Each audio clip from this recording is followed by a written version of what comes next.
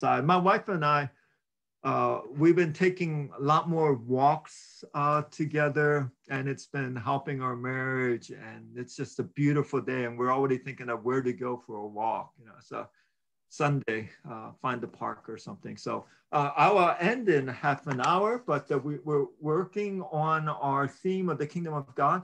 And we're coming towards the end, actually. So we have servanthood, the pathway to the kingdom today. Next Sunday, we're looking at the cross and the kingdom. And what is the relationship between faith and works? That's a huge question, because we're saved by faith. But at the same time, a faith that does not work is not true faith. So I might be able to provide some light to that by bringing in a different category. And then we're going to look at Paul's gospel. What is Paul's gospel in its relation to Jesus' gospel? I think they're the same. And then lastly, the last Sunday of April, we're going to look at Revelation 21 and 22 and the ending of it. And then that'll close us off. And then Galatians with Kukam will start later on. So let's give me 1 second.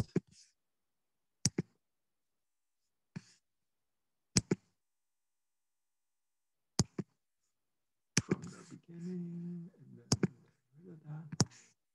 So we are looking at the kingdom of God, and you can see the subtitle there, From Oppressive Power to Humble Service. So what I'm trying to argue here today, the newness of the gospel isn't so much the kingdom of God itself. Certainly the kingdom of God is at hand. That is good news. But even more revealing when you read the gospels is the nature of that kingdom. So I remember one of the theologians way back when he had written, what Jesus was trying to do was start a revolution against revolutions. And I like that phrase because it's a new kind of revelation that is against all the old forms of revelation. Or to put it in a different way, this is about God presenting a new kingdom that is against all the old kingdoms of the past. So that's why I have from oppressive power to humble service. It's the nature of the kingdom that is being emphasized in the Gospels and today. So if you take a look here, and I got a couple of passages before I start, but for even the Son of Man did not come to be served, but to serve. Yeah, the main form in which the kingdom of God exists is through service. And the main act of service that Jesus offers is giving his life a ransom for many. And we take a look at another passage, Matthew 11, my yoke is easy, for I am gentle and humble in heart. It's the humility of God expressed in servanthood that's the key component that tells us what the kingdom of God is like. And that's the revolution against all other revolutions, which tend to be violent, bloodshedding, and warfare. And then Philippians 2, obviously, he humbled himself by becoming obedient, even death on a cross. This is his act of servanthood, which is an expression of his humility in obedience to the Father. And then the next slide, I found this, and I know it's a little imposing at first, but I'm going to give you a few moments. So if you look at the right side, you have all of these qualities or attributes of God. That's in terms of being, purpose, his mental, moral, and then you got summary, and then incommunicable, ones that cannot be transferred to humanity. So that was like 20 different attributes there. And my question is, when I look at those 20 attributes, where is humility? Why isn't humility an attribute of God? In fact, Jesus says, I'm humble at heart. In humility, he died even to the point of the cross. And I find this very interesting. In fact, there's a Japanese theologian who had written that Western theologies tend to not emphasize humility of God, but the power of God because of their frame of reference. But Eastern theologies, and for him being Japanese theologies tend to emphasize the humility of God. And I thought that was really interesting because when I went through seminary, humility was not listed as an attribute, and the incarnation seems to be a clear indication that God is a very humble God. Yes, powerful, but also very humble. Now, I used to do this at Moody, introduction to philosophy class. I would ask people, hey, call out an attribute of God. Very first one, almost always, is omnipotence or power. And then they would call out. And then when they were done, I would ask, hey, where is humility? Why isn't God humble? You know, he's omnipotent, omnipresent, omniscient. Where is humility when God can become human through the incarnation? And I think we missed that part. And that's why we have such a misunderstanding of the kingdom, that it is not about power through oppression, but it is power through serving others. So that's what I want to do today for the next 30 minutes. Jesus is going to disciples to reframe the disciples' mindset. The kingdom is coming, but it's not the kind of kingdom you thought it was. From kingdom as oppressive power, lorded over them, to kingdom as humble service. I think that's what he's trying to do for quite a bit of the gospel. So point number one, for being God with unlimited power, Jesus is surprisingly restrained in its use. And so, you know, way back then, I used to imagine that I would have the gift of healing, you know, what I would do. And, you know, if I had the gift of healing, I would go all over the place, especially hospitals would heal people and say, yeah, listen to the gospel here's its authentication, and heal people, just go around and heal and just use the power all over. But when I look at the life of Jesus, yes, he heals, and he heals in certain parts of his ministry quite a bit, but he is very restrained in his power to heal over nature, over the demonic forces. In fact, one way to look at this is there are a number of apocryphal literature. So these are books that did not make it into the canon of God, into the canon of the Bible, which have stories of what Jesus would have been like when he was young. And by looking at those, we get a picture of sort of, if I was writing a biography of God as a child, this is what I would write. So this is really interesting. So Jesus and the 12 sparrows, one day Jesus goes down to a creek, and then he creates a little ford, a little bit of water walled off on the rest of the creek.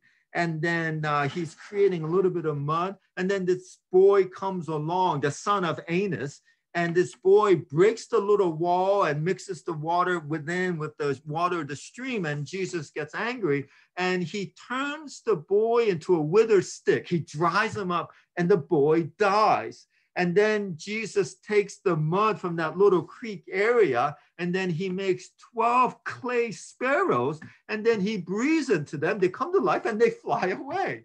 And then he goes home, and what he finds is that Aeneas, the father of this boy, has come to Joseph to complain.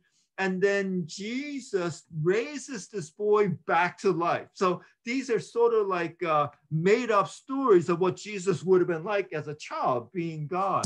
Here's another one, you know, Jesus going to school. He goes to school, and the problem is that he already knows everything that the teacher knows. So he's omniscient, and so there's nothing really to be taught. So that in one of the Gospel of Thomas, it says, this is Jesus saying, as a child, saying to the teacher, you say what things you know, but I understand more things than you. For before the ages I am, behold, you do not believe me now. When you see my cross, then you will believe that I speak the truth. How do you teach God in school? You know, that's sort of the stories they're trying to explain. Here's another one. Sage of the law of God, you think Joseph is my father. It is not he. I was before your begetting. It is I who am the sage. I know every thought that has been in your heart. It's sort of like teacher asks a question and you can read his mind and you can give the answer. So you have all of these stories of what it would be like for God to be a child. And then you have this story of Zeno. So they're walking on the rooftop of the home, and then Zeno falls to the ground, and the parents come and they accuse Jesus of pushing Zeno off, and Jesus didn't do that. And so he gets all upset, and he raises Zeno to life in order to ask Zeno the question, did I push you off the roof? And Zeno says, no. So these are the types of stories. This is Jesus in the leaky water jar, so that Mary sends Jesus to the well to get some water, and he goes with this water jar, but the water jar has a hole and the water is leaking. So he takes off his cloak and he puts the water in his cloak and he carries it, and none of the water leaks. And then it says Mary saw this and remembered it and kept it in her heart. So, and these are all apocryphal. My favorite story. So carpenter, Joseph is building a bed, and he's cutting wood for the support. and he cut uneven pieces. So he didn't know what to do. And so Jesus goes and he takes the shorter piece of the wood, and then he stretches it out so that it's the same length as the longer one. That would be wonderful if you ever did carpentry work and you get uneven pieces. And the story goes on now that whenever Joseph had uneven pieces, he would just call Jesus, and Jesus would correct the error. No need to measure twice when you have Jesus around. And so you have these stories to indicate what it would be like for God to be a child. And when I read these stories, I'm amazed that the adult Jesus in the Gospels is very restrained in the power that he uses, because I don't think he wants to be known for that kind of power. He uses power to authenticate who he is so that he can point to it, but the kingdom is not about that kind of power. Point two, Israel chooses a kingdom of power over a kingdom of service. Now, you may not realize where this occurs, but for me, there's an explicit event in the Gospels, found in all four Gospels, where the Israelites and Israel's leaders choose power over service explicitly. And it occurs in the Barnabas scene. So I'll read Matthew 27. At the feast, the governor is accustomed to releasing for the crowd any one prisoner. And they had a prisoner, he's a notorious prisoner by the name of Barabbas, right? So you remember the story. And Pilate says to the people, whom do you want me to release for you, Barabbas or Jesus, who is called the Christ? For he knew that it was out of envy the religious leaders delivered him up. Now, here's a choice between Barabbas and Jesus. Now, Barabbas is an insurrectionist. He's sort of like a zealot who wants to overthrow the Roman government through violence. So there, the translation is notorious prisoner. Here, and then Matthew 27, the people choose Barabbas over Jesus. And then here in John 18, look at the bottom right. Now, Barabbas was a robber, or the translation could be insurrectionist. So that's in the footnote, insurrectionist, because he wants to overthrow the Roman government through violence. And then this is Mark 15. He's called a rebel. So, and among the rebels in prison who had committed murder in the insurrection, there was a man called Barabbas. And then lastly, in Luke, you have the most expanded description, but they all cried out together, away with this man, and released to us Barabbas, a man who had been thrown into prison for an insurrection started in the city and for murder. So now, on the one hand, you have someone who wants to overthrow the Roman government through violence and establish Israel as an independent kingdom. And then you have Jesus, who is the king of the Jews, but the way he wants to do it is not for sword and violence. In fact, when Peter chops off the ear of the high priest's servant, he heals, because that's not the way he wants to go. Now, the people have a choice. Do you want Barabbas and what he offers, his path, or Jesus and his path? Now, what's even fascinating is that if you look at Matthew 27 in the NIV version, Barabbas' name is Jesus. So it's a well-known prisoner, second line, whose name was Jesus Barabbas, because many of the manuscripts had Jesus as his name. So when the crowd had gathered, Pilate asked them, which one do you want me to release to you, Jesus Barabbas or Jesus, the one called Messiah? I find this highly fascinating. They're both saviors. One will save you through violence. One will save you by suffering, sacrifice, and through servanthood. Which Jesus do you want? And the Israelites chose the Jesus of Barabbas rather than the Jesus of Messiah. And so that's the choice that is made. Now, throughout this Gospels, what is occurring is Jesus has to teach the disciples that it's not Barabbas's way, but it's the cross. That's the way to the kingdom. And what I want to do here is I'm going to stay in Mark. And in Mark, the whole story is about Jesus making his way to Jerusalem on Passover week, Matthew 14 and 15. And as they're going, there are three cycles of dialogue. So Jesus is walking with the disciples, three different settings, but it's all walking and teaching. So I'm going to read these passages because he's teaching them the same thing. He's going to suffer, and you have to suffer, but through your suffering, the kingdom will come. So this is the famous story of who do men say that I am? Do they say John the Baptist or Elijah or the other prophets? Peter says, you are the Christ. And then Jesus tells him not to tell others about it, not yet. And then he begins to teach them that the Son of Man must suffer many things and be killed and raised on the third day. And then Peter takes him aside and rebukes him. Jesus says, get thee behind me, Satan, for you're not setting your things on God, but on the things of man. And then, and calling the crowd to him with his disciples, he said, now this is his teaching.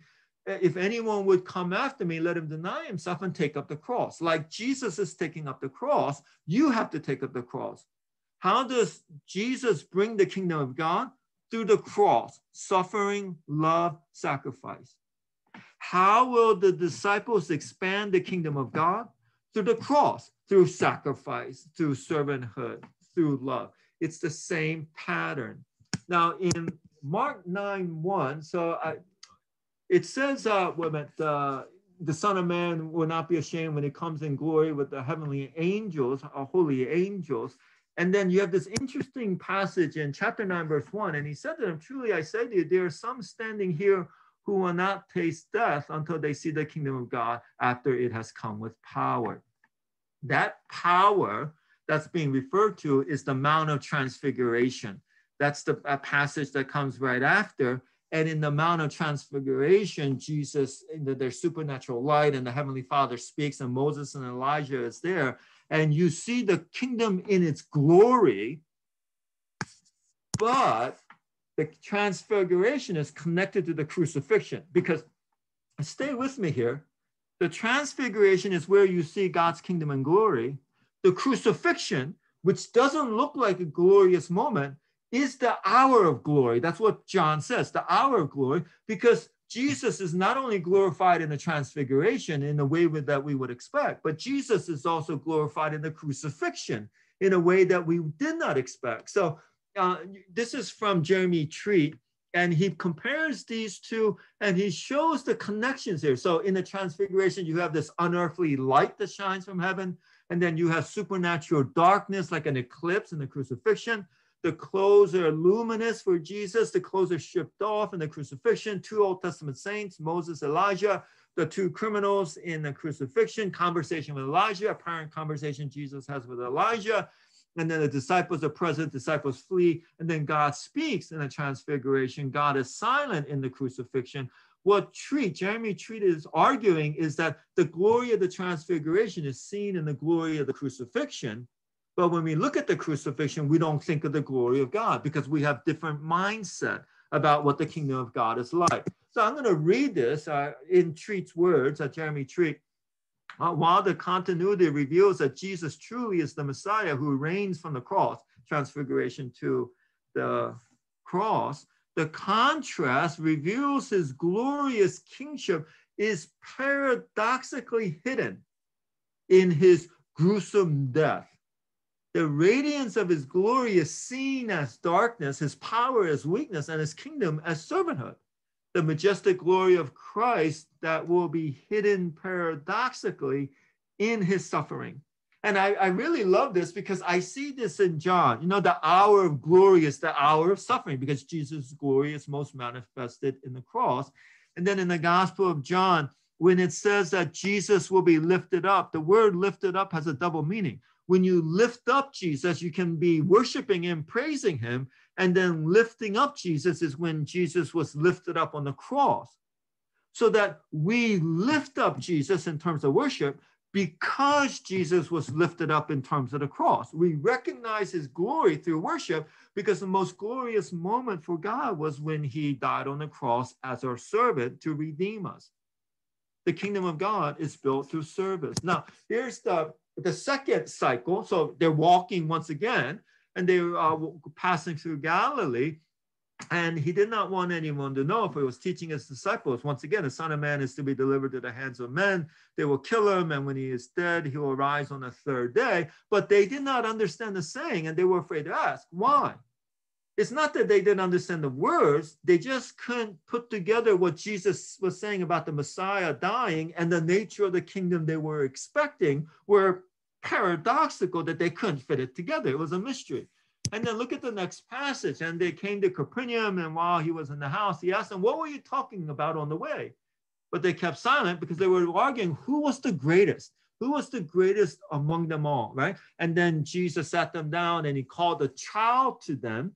And he says, look, this child, whoever receives such a one in my name, receives me, because the greatest of you is the one who is most serving of the other, right? So if anyone would be first, he must be last of all and servant of all, because the nature of the kingdom is servanthood. That's how you're great, right? Power, not through violence, but power by self-sacrificing yourself for someone else. And obviously in the Gospel of John, that's when no one wanted to get up and wash the other's feet with a bowl of water. So Jesus does that to show them this is what the kingdom of God is like. And then the last cycle, the last third one, and they were on the road going up to Jerusalem. Jesus was walking ahead and they were amazed. And those who followed were afraid, and talking to the 12 again, verse 33, see, we are going to Jerusalem, and the Son of Man will be delivered over to the scribes and condemned to death. See, this is the same. This is the same theme, third time over. In other words, this is how important this text is. And then they will mock him, spit on him, and kill him, and the third day he will rise. Very similar. Now, James and John, sons of Zebedee, came up to him and said to him, teacher, we want you to do for us whatever we ask. And he said to him, what do you want me to do for you? And they said to him, grant us to sit on your right hand and in your left in your glory. And Jesus said to him, you don't know what you're asking for. See, this is the same third cycle. Jesus talks about his suffering in order to bring about the kingdom. And the disciples do not want to pick up the cross and follow after him, but instead their view of the kingdom is one of power, glory, of oppression through violence. And Jesus is trying to reframe this mindset so that they understand what the kingdom of God is truly like. And when the 10 heard of what John and James were talking about, they became indignant. Jesus called to them and said, we know that those who are considered rulers of the Gentiles lord it over them, and their great ones exercise authority over them. But it shall not be so among you. But whoever would be great among you must be your servant. See, and remember, this is that mark where Jesus said, I did not come to serve, but to be served, but to serve, and to give my life as a ransom. And he's demonstrating that this is what the kingdom of God is like through these cycles, and the disciples are having a hard time. I'll just finish this section. Whoever would be first among you must be slave of all, for even the Son of Man came not to be served, but to serve and to give his life as a ransom for many. And so that's the transition that Jesus wants to do. In fact, if we look at the Sermon on the Mount, which is the commands for the kingdom of God, so whoever compels you to go 1 mile, go with you 2. See, you cannot connect Jesus with violent oppression, because in this saying, this is where a Roman soldier can come up to a Jew and say, look, I want you to carry my military gear for 1 mile.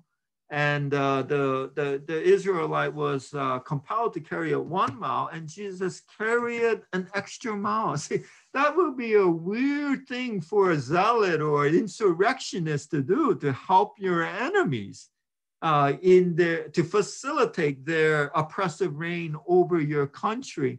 And Jesus comes and look, if he slaps you on the left side, turn to him the right. I mean, these are all passages designed to reframe our understanding of the kingdom of God. It is a revolution against all human revolutions, because the kingdom of God cannot be established on violence, but through the cross, through love and grace and sacrifice. And this is why this is Christ is a stumbling block to the Jews, right? So you got Galatians 5, but in 1 Corinthians, the gospel is foolishness to the Greeks, and then a stumbling block to the Jews, because their view of the kingdom did not match what happened to the life of Jesus as the Messiah. And that's why, in the road to Emmaus, the two disciples, we thought he was the Messiah. But how can the Messiah be crucified? Because the nature of the kingdom he's supposed to start isn't built by the cross, but it's built by power. See, that's what they're thinking. And there's one more. I think this is why John the Baptist had that doubt. Remember, in Matthew 11, he sends two disciples to Jesus. Are you the one who is to come, or should we wait for another? Because he's waiting for that part where God will punish the enemies of Israel. But it's not occurring. And I think he's filled with doubt. Wait a minute, the kingdom program is not being carried out in the way that I thought. And Jesus's ministry is about teaching the people that the kingdom is about love and service, not oppression. And then last point, Christ's view of the kingdom is the primary one. Oh, actually, that's different. I just did that. So, Christ is a stumbling block because the Jews are expecting a mighty warrior type. And it's just, you don't have a crucified Messiah that will establish that kind of kingdom. So that's the shift that's occurring. When we come to next week, the next week's Bible study, what will happen is we will look at the connection between servanthood as the means for bringing about the kingdom of God and the cross. And then I will argue that it's not faith alone that saves, and it's not works that saves, but there's a unique combination of the two that will bring about the salvation. So it is faith that leads to works, and that is what brings about the kingdom of God. So just a real quick summary. So the bulk of the gospel is about Jesus reframing in the minds of the disciples to get rid of the earthly kingdom mindset that they have. Revolutions through violence, all human revolutions generally through violence or oppressive power. But Jesus's kingdom is revolution, but the kind of revolution that he brings is winning others through love. It's by sacrifice. And so it's a whole different kind of kingdom, a different kind of revolution. So just 3 more studies left after that. Any questions or thoughts? All right. The best kind of class, no questions, and we get to go out 4 minutes early. That's great. And you're not paying tuition anyway, so it doesn't matter. So thank you for joining, and have a great week, and hopefully